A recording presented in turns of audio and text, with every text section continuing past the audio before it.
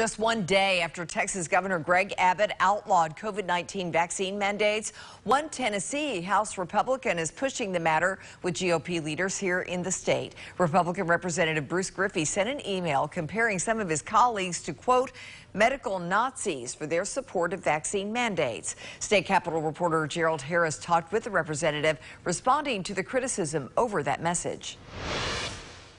Paris, Tennessee Republican Bruce Griffey isn't shying away from controversy.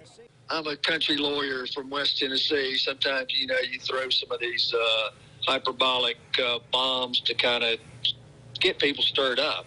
In an email to House members, some senators and Governor Bill Lee, Griffey writes he's frustrated that the legislature has, quote, a number of medical Nazis in the Tennessee House and Senate that think it's okay for some Tennesseans to discriminate against fellow Tennesseans by requiring vaccines, by threatening them with the loss of their job and or ability to conduct business.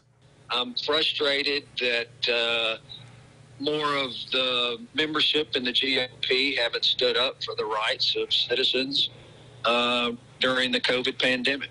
Griffey, who took part in an anti-mask and vaccine mandate rally at the Capitol in September, also included COVID misinformation in the letter.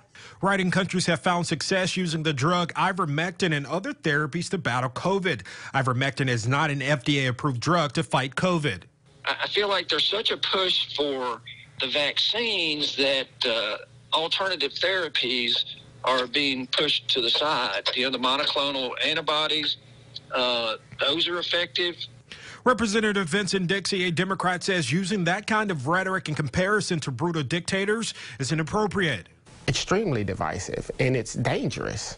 Dixie adds politics is getting in the way of public health. Many of the people that is spitting and spouting this rhetoric have had the vaccine. They've had COVID. They've had these issues, and they've taken the appropriate measures to make sure that they don't get sick again. But they're pandering to their base or their potential base in order to move their political ambitions. However, Griffey says that's not the case. It's about medical freedom. It's incumbent upon government to try to protect the rights of individuals, and they shouldn't have to be forced to choose from being able to work or not work if they don't want to take this vaccine or not. And again, if you want to take the vaccine, take it. In Nashville, I'm Gerald Harris. All right, our sister station, WKRN, reached out to the Speaker of the House, Cameron Sexton, for his response to this. So far, they have not heard back.